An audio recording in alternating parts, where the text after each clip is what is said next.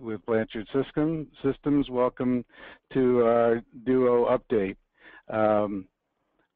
Just to quickly go through the agenda, we're going to give you an overview today of the 2014 Duo, and just going to go over some of the announcements that were made at Duo, and then we'll open up at the end to Q&A.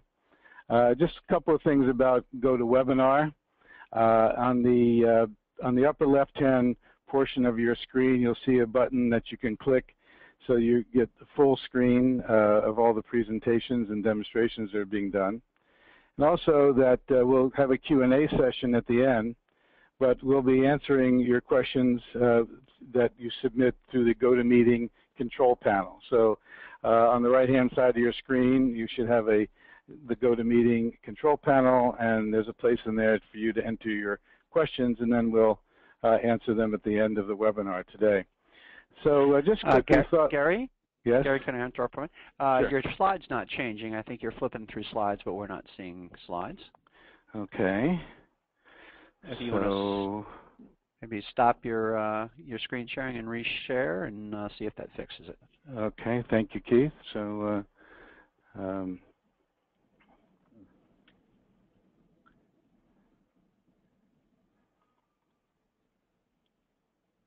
I think that fixed it. Did it? I see the welcome to Duo. Okay, good. All right, good. So, we thought we'd show you a few slides of so you get a feeling of what Duo was like this year in Washington D.C. We had a presentation from Carol Worley, CEO of Dalim. These are your officers, and Graham Blanks from Dalim. And just to point out that we gave Robert Fenikowski, who was the outgoing president, a plaque. The Dalim team were in attendance, and they had quite a few announcements, which Fred's going to go over with you. The Dalim users, we had several Dalim users who were given the opportunity to share their experience with the folks in the audience. We had a panel discussion moderated by David Steinhardt from the ID Alliance. David also talked about industry standards. We had some guest speakers. We had the most important part, Mike's tips and tricks, which everybody looks forward to. Everybody had a chance through breaks to do networking. We had some evening, casual evening events. We had a welcome reception. There were certainly lunches where people could get together and share their experiences. Some of the folks had an opportunity to go out and do some sightseeing, and we also had the opportunity to have some fun. And we don't know where this group came from, but we believe that they're the Royal Order of the Spoon. And with that, I'd like to turn things over to Fred Padilla, who's going to share with you some of the announcements that were made at Duo. So, Fred, I'm passing things over to you. Thank you, Gary. Hey, everybody. So what we're going to concentrate on today is Dalim showed us some of the features that are going to be released probably by July of this year. We're calling it the June release of ES4. It may be called ES4.1, but it will be beta by end of June and should be released sometime hopefully in July. So that's what we're going to concentrate on. We will be showing some other things in later webinars that we'll be doing through the next couple of months as there are more Twist 7 specific, but there wasn't any releases, any announcements necessarily at Duo that were new to Twist that we hadn't already seen with the Twist 7 information we got at last year's Duo and at the Worldwide Technology Meeting. So I'm going to concentrate on some of the new stuff we saw on ES4. So I'm going to go ahead and log into Dalim's ES4.1 in the cloud. And it looks pretty much like we're used to seeing, but we have some new features throughout the application. So the first thing I'm going to concentrate on is on our file system approach here, we have some raw files. So they're increasing the capability on different raw file formats. See here we have a Canon 1DX format, so we can now accept those. Nikon D800, and if that shows up quickly, and Nikon D4, just to go through them really quickly. There are several other raw formats supported. If you have questions about whether supported or not, we can test them for you. If you'd like to send us some sample files, we can look through those. Obviously, with raw formats, you're wanting to get them in Dalim's hands, let them look through it, and make sure that they're working, and make sure they're building in support for those, because all the raw formats are very different from each other. Some of the other new features we have, kind of DAM-related functions. Dalim's taken a lot of time in building basically asset management functions inside of ES. They want to, since basically the heart of it is kind of an asset management system under the hood anyway. We're tracking assets. We're trying to build more and more of those functions into ES. So as we see, what we have here is basically just a view of files, and these are actually files we use to be used like to pick out the files for our presentation that we did earlier. So we're going through, this is basically looking at a file system on Dalim's server somewhere. We have kind of the traditional views that we were used to. What you'll notice now is there's new, basically user action buttons that have been created. In this case, what they're created to do is basically do a select or reject on images. So we can go through here and quickly say, well, I don't like that image. Maybe I don't like that one. That's a nice image. That's a nice image. Quickly select, reject them, and these are different than an approve reject. What we've done in the past with kind of this file system view is we've built like a dialog approval workflow where you're approving and rejecting files, and then through the workflow guiding them different directions. This select and reject is basically just metadata for the files, nothing more than that. So it has no workflow logic, although we could build workflow logic in if we wanted to. It's basically just saying which files we want to keep, which files we don't like, and it can be changed at any time or by anybody that has permission to do that. Also, and they've kind of shown this before, but they're building more and more in with the rating system. So if you look, basically you have a file that's rated 4 stars. If I click on 4, it'll change it to 4 stars quickly. So we're able to rate our files very quickly and go through here. You'll see a lot of these were rated. With the ratings, what they've done now is allowed us to basically sort by that rating. So if I wanted to look for only images that have 5 stars rating, I'm able to do that, sort that, and find those quickly. If I'm able to want to look at the ones that have only 1 star, these are images that are 1 star. So quickly, if I wanted to just select all the files that had 3 stars, I could do that very quickly and select all those if I'm just looking by rating. If I want to look at images that basically been selected or rejected, I can also filter on those now. So I'm able to quickly look at those. Before, in ES4, the original release ES4, basically the only way to view the full screen mode was to scroll all the way up. Now that just behaves normally. So we can scroll and enlarge the images as much as we want. If we want to see them one file at a time, we can go to single page mode. So they've cleaned that up, given us an easier way to get through those, and we can actually just go through here now and thumb through the files. Quickly, again, I still have the select and reject, because in my smart view that I've used to create this, that's given me access to that. I'll also be able to do other functions on here, like download the file if I want directly by just clicking there, downloading the file, viewing the file if I want to view the file quickly, thumbing through the different files, uploading or actually sharing the file out. So I can use the sharing functions of ES and share those out very quickly. Also able to add them to a basket and save those for future use or delete them just for organization purposes. What they've built into the 4.1 release also is now a split view. So we're able to view a left and right view of files and quickly, I'm just using my arrow keys to go through them, quickly be able to compare a file left and right, or if I come back here, go through. So if I'm looking through, and let me get rid of my selection so I can have more files to go through, because it actually uses the selection to filter these. I'm able to quickly look through, browse through my files, and see if there's a file I like better. Maybe I like the rear view of the White House better than the front view. I'm going to select that one, reject that one, come through here, see if I have another image I like better. So quickly able to go through files, see them, so make your selection or your workflow process on them. There's some new features coming that aren't available in this release yet.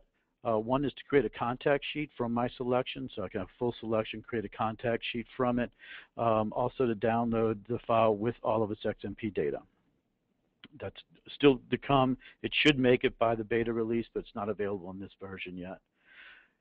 You do have all metadata associated with the files that we're used to seeing. They're actually working on making some of these job tickets that they've shown in demos before that have specific information. Some of these are going to make it where they're normal for files, where they're just part of the application and we don't have to build these every time, or you don't have to build it, at least have it as a building block to customize if you want. So this is kind of a sheet that Frederick uses a lot. He always shows this off and shows the rankings, categories, things like that. So for our purposes, for our demo here, we're going to go ahead and go through the files we have selected. We have these files selected, and we're going to go ahead and, I could start a project from them, so I could select them and quickly make either a collection or a project directly from my selection. But what I'm going to do is just drag them into an existing project that I already have. Oops, sorry, clicked off of it.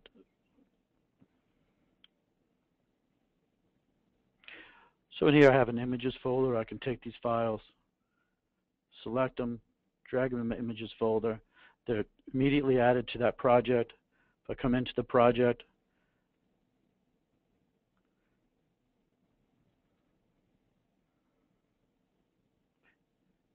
I'm able to view that, see the files are now inside of this project in here. So they've been added, they've run through whatever workflow I have set to run through that folder. And they're ready for me to use for my document here. So now that we're in the document, we have a couple of new features I want to show y'all related to dealing with projects and how we kind of deal with files inside of the project. The first is, you'll notice I have a project view here. They've changed a little bit of the functionality where for my user, basically milestones I haven't achieved yet are all grayscale. So you'll see them here with no color. Projects either that I'm at or have achieved are in color. So kind of just a quick way to be able to look at your project quickly and tell at what milestone or what state it's at. You'll notice a new icon in front of this milestone step. So I'm in a project workflow. I'm at a step called waiting for job instructions, and I have a download icon basically, sorry, upload icon. And what that milestone does, it's a new thing in milestones that's called basically like an approval with an upload. So if I come into my milestones themselves, I'll show you what that looks like. So here's my waiting for job instructions milestone. And we have this new function. It must be approved, and there's a validation type called an upload on it. So for that upload, I can also select which workflow that uploaded file will go through.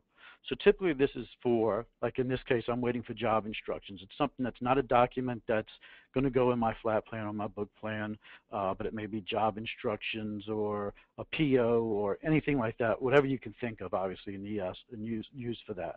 So you direct it through a specific milestone, so it's not going through your regular publication milestone that I have in my demo here. You also have a couple of other things in here. One's called a step, and the approval is what we used to have before, where you got to approve and a reject. The step one instead basically is just an approve. It's just move forward. So a lot of us, I know a lot of my customers use basically these milestone approvals to guide files through the workflow, and really the logic of a reject never comes into play. So now we have a step one where you don't have the reject button. It's not as confusing. And then just to show you kind of that functionality, we also have a new view and our smart views that we can use. It's a widget, so they're building more and more functionality into the smart views. And what they've done, and bear with me a second because this beta release can sometimes freeze up on these smart views. So let me get this to display real quick. Basically what they've done is built a new widget for a smart view that gives us a project timeline. So you'll see in a second when it comes up that what we're going to be showing is basically whatever information we want inside of our list view here. So in this case, I got my customer name, project name. That's just customizing how I want to view my smart view. But this widget here now that shows us the the project workflow steps, we can actually interact with at this level. So we can quickly see all of our different projects, which milestones they're at. You'll see here kind of different project workflows as I was starting to build the one for my demo, how they display. You'll see that in gray are milestones that haven't been achieved yet. And then you'll notice basically a little upload icon there. That upload icon represents a file that needs to be uploaded into the project. So if I click on that, choose my file, go look for my file on my file system. So, and in this case, just a Word document I'm uploading. I can actually upload that in. It's going to upload, drive through that workflow, and through this, I can also view what that file was. So if I want to view this inside of my soft proofing, I can do that, see what that file is, do my approval reject here. And what that approval or rejection is actually approving it at this project level, at this project milestone level. So I can choose my file, approve it, and now it's going to move on in my project timeline. So after this point, it'll go through the next steps of it, and now I'm at production waiting. So quickly seeing where different projects are at, it's a nice view. If I go back to my project itself, oops, and I think I was,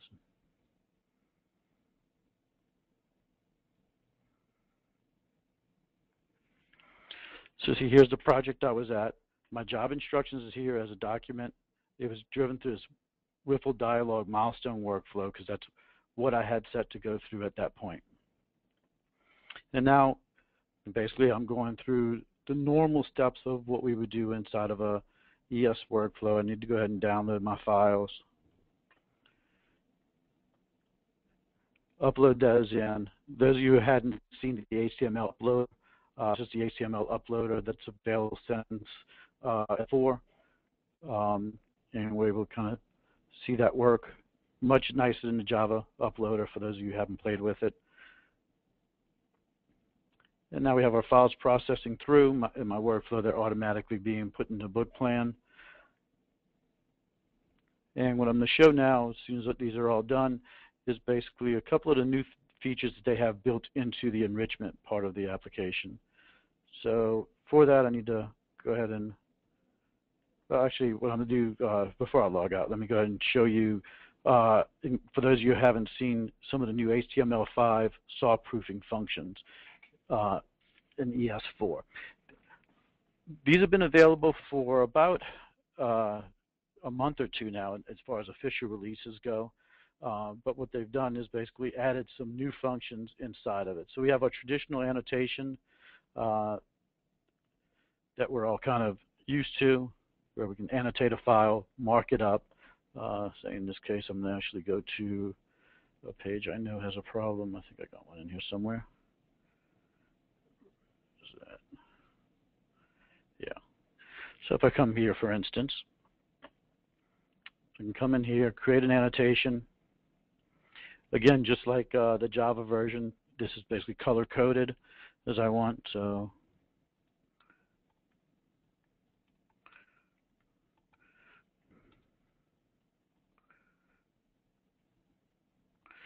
So I need to add a picture of Carolyn here. In the annotations, they've added some functionality in these newer releases. Basically, I'm able to do a reply on an existing annotation. So say which one, whatever I need to. I can also make these a check status. So basically, a check status requires somebody to say, okay, I've done that function. So we have those type of things now where we can actually add more notes that are all related to a single note by replying, and you can have as many replies as you want, and also make those, checked or unchecked. So a little bit more functionality here. You're also able to filter them. So for those customers that have, 50, 100 different annotations on a file, you're able to filter which ones they are.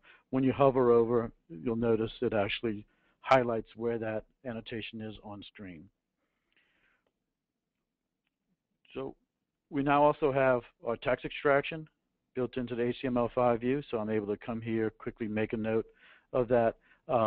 It doesn't have all the functionality of the Java version, so if I make changes, it doesn't necessarily have the marks up the way they do in the Java version. But they are working on that, but we're able to extract the text, make a note directly from that, ask for the changes that need to be made. Excuse me. We have our measurement tool in here now, so we're able to measure distances, make sure that logos are appropriate length away from trim, able to measure angles on objects if we need to, area, and obviously area kind of free form. So able to do all those different measurements and make notes of those if we need to. We're able to view our channels now. So if I need to turn off specific channels and view my saw proof, I'm able to do that. Turn off the black, it's a little bit more obvious there.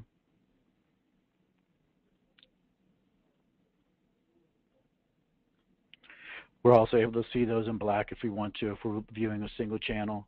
We have our densitometer tool. I think it's been there since the first version of the HTML5, but we do have that. Can put that in a certain area of the file. Drop a note directly from that. We see our note here. Modify it if we need to. Revisions, I'll show you in a little bit. I'm going to upload a revision of this file. We'll do it. We're able to do our approvals and rejections here.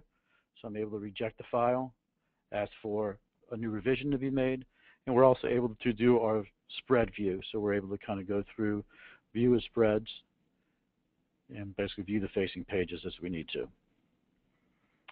And then the scaling's all done here, and you can see it is basically dialogue. It's our high-res proof that we're all kind of used to getting in there.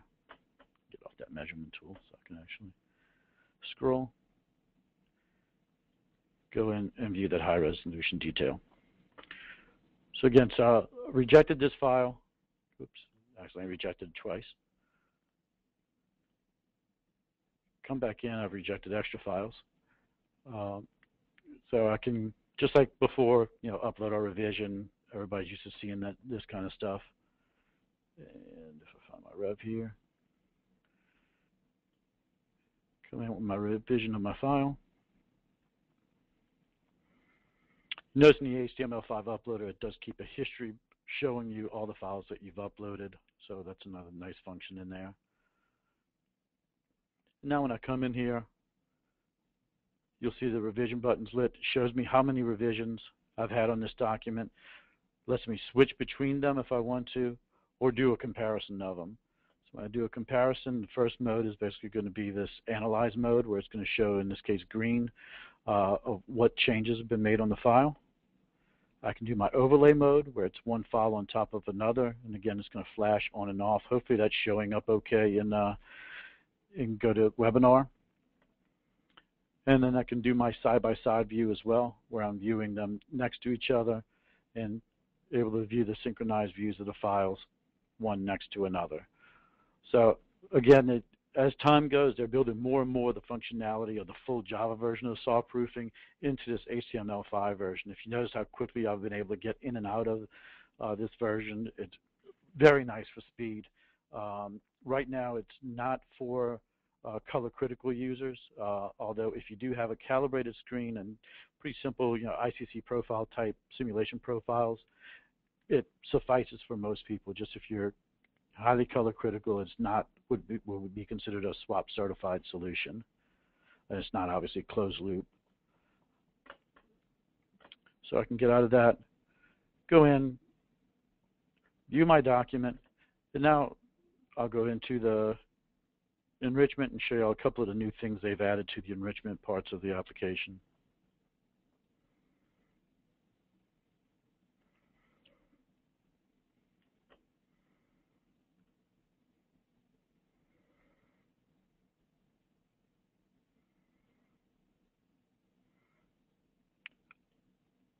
So now when I come in here and I launch my soft proofing, now I'm going to be in the Java version.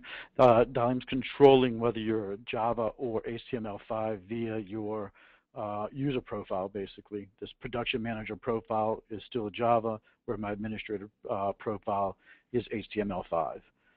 There is an SER out there, as you would ask, to make that basically selectable once I'm in the application, so I don't have to change profiles to do this. So once we're in the Java version, we have a couple of new enrichment functions. Now I'm not going to spend a lot of time on enriching this, but just wanted to show you all a couple of things.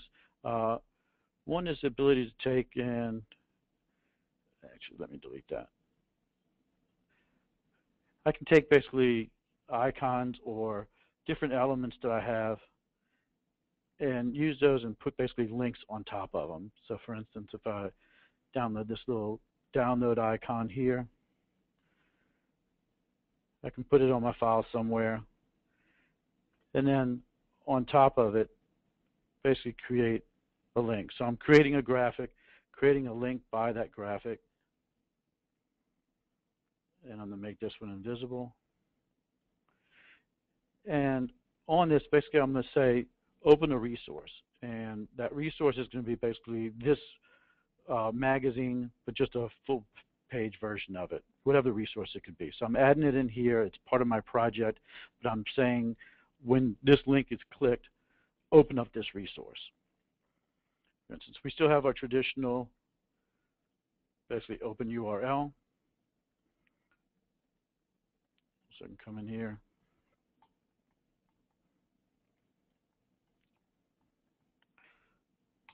So open up a URL that way, and then a couple other things that I'll show you on some different pages.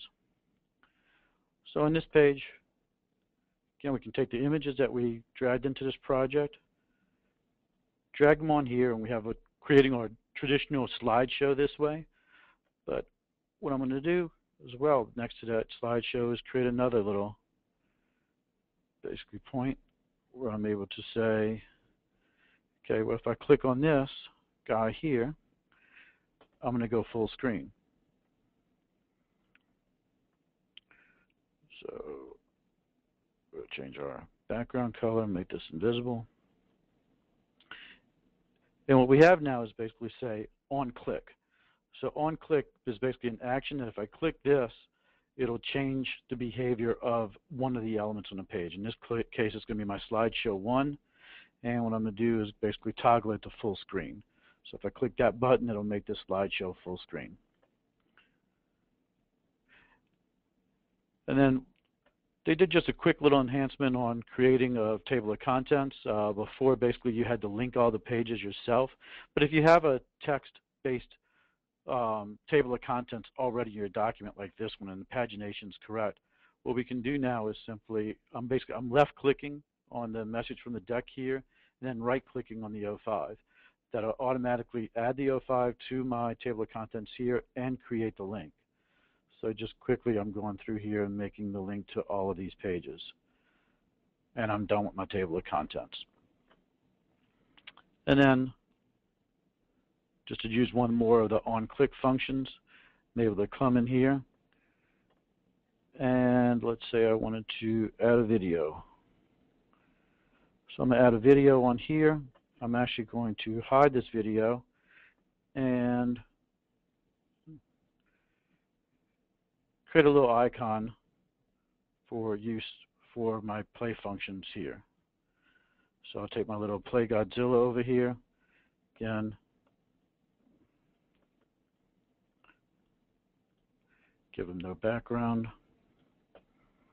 So I can change those functions of it. And then on top of him, I'm just going to add another element. Say on click, and this time what I'm going to do is take my Godzilla video and toggle visibility on it. So just quickly going through, creating those very quickly.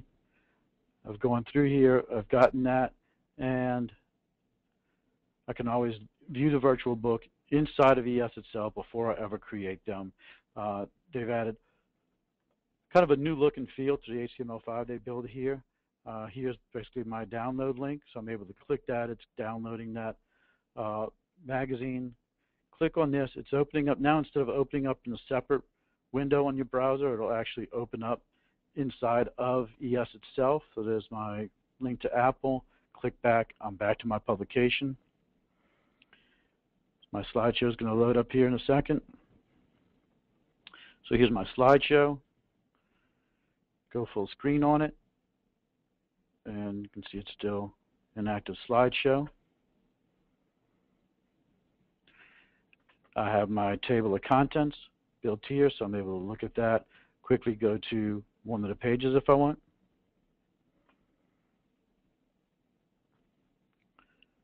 You'll see it right now, there's no video shown. If I click on my play icon, there's my video. Play the video inside of the browser. Dalim is working. There's been a couple of questions we've had recently showing that the HTML5 version does give a couple of browsers a little bit of issue, as well as it doesn't play correctly on an iPad. That is something that isn't available yet in this basically alpha version of ES 4.1, but will be in the next few weeks before the actual beta release. They're rebuilding basically the structure of the HTML5 that gets built in the digital editions. So there's our approval. We can go through, look at those, and actually let me go ahead and upload new revisions of 6 and 7 since I accidentally rejected those. And I'll show you all the next thing so we can wrap up really quickly.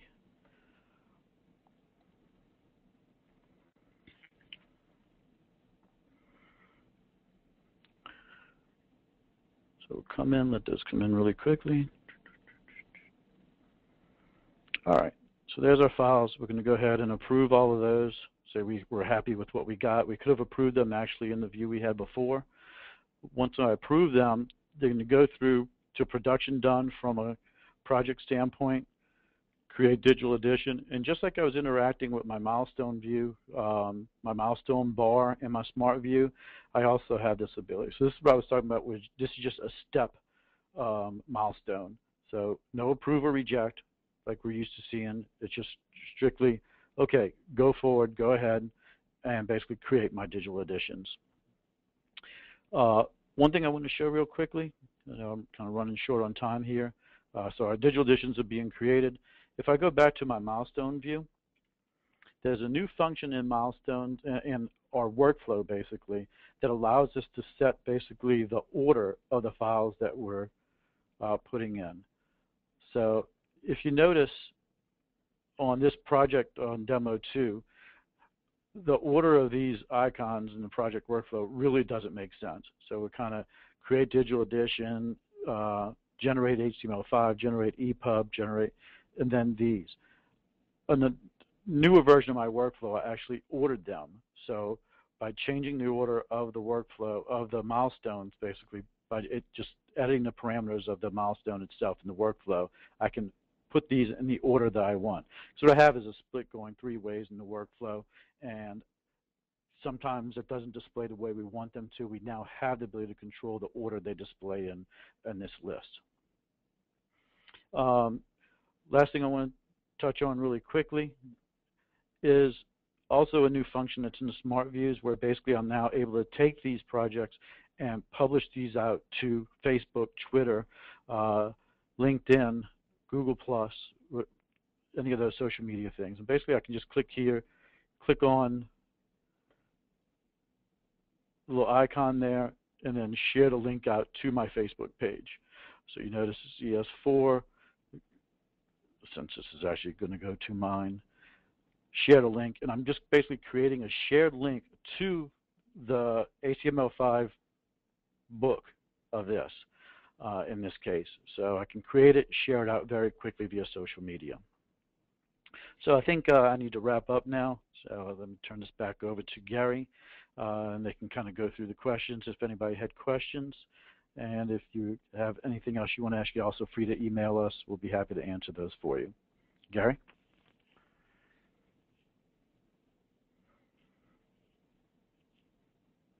Hello, Gary? Or Keith? One of y'all? It looks like he's muted. Also, would like to mention at the end, we have the tips and tricks have been so popular. Just to let you know that maybe Fred, if you can click on the events page, we have an events page now. We'll actually have 4 webinars every month, and we're going to be focusing on tips and tricks. And one of those sessions will be focusing on the Dalim tips and tricks. The next one that's coming up will actually be Wednesday, June 11th at 1 p.m. Central, 2 p.m. Eastern.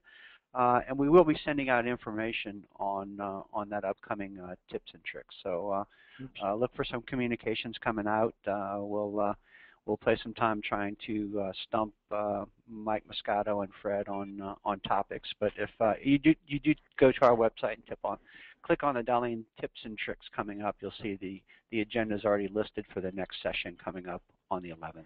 So feel free to click on the registration page and let us know you want to attend. Anyway, so if you have any questions, it's not too late. You can go ahead and type them into the questions field. So I'll start reading a couple of these off. I have one that just came in. Is order of milestones for projects and documents workflows? Yes, that would work for both. Okay. Another question. Will the HTML tool have all of the functionality that the Java dialog currently has?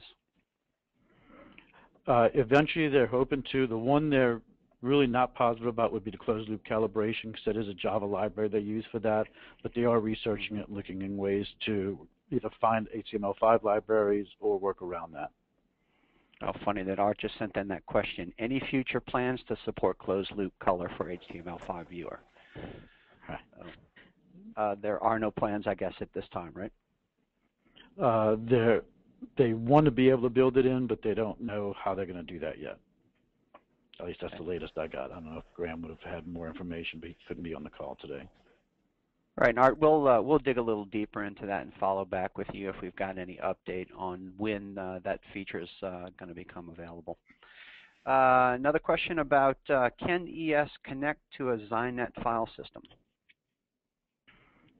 Yeah, web native file system is basically just going to be files that are on your file system, and basically that's mainly what ES is doing that file system view for, is to view asset management software that relies on the file system. You can point it to that, and it'll read that in. So essentially, it's not just Zynet; it'll actually connect to any current file system, folder structure.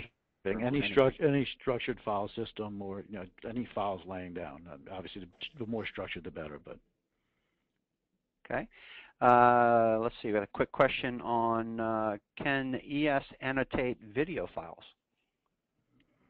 Yes, actually, probably should have shown that. But if I go back into my project, and into my project here,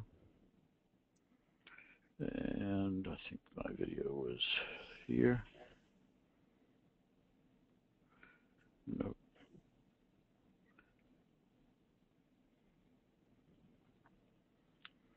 So if we go into our videos here,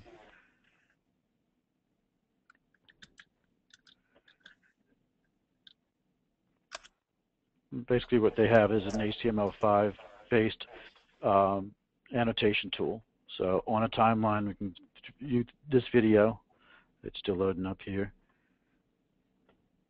So I can come through here, draw on the timeline, play my video if I want. If I need to create an annotation on that, and let me hide this webinar window there, I can drag an annotation onto that. what I've noticed, that note gets created on the timeline, and I can actually expand it out. So as long as I want it to last for, it'll actually stay on there. So now you see as it comes through here, finishes, annotations gone. And I can manage those. I can delete those and view them or hide them or see them. Okay. All right, great. Glad somebody asked that question. Let's see. We're running out of time here, but we do have time for one last question. Is there a list of what HTML features will be released by date? We don't have that list yet, but we can ask Dalim if they do have one. It's certainly something that we should request. Maybe we could also add that item to this upcoming tips and tricks that we're going to have on June 11th. So hopefully you guys will come back. And as always with the webinars that we've scheduled monthly, if you guys have any idea for a topic or something that you would like to see explained in more detail, feel free to ping us with an email and we'll add that to the agenda. But I think we're right at 45 minutes, which we've tried to keep all of the presentations to. There are a few questions that we didn't get to today, so we did capture all the questions. So we will circle back with you and either send you an email to answer your question, or if you want to take some time to have a quick call, we can do a deeper dive into your question. So we'd certainly like to thank everybody for attending today, and give us some feedback. Let us know how the presentation was today. Thank you, everybody. All right. Bye-bye. Thank you, everyone.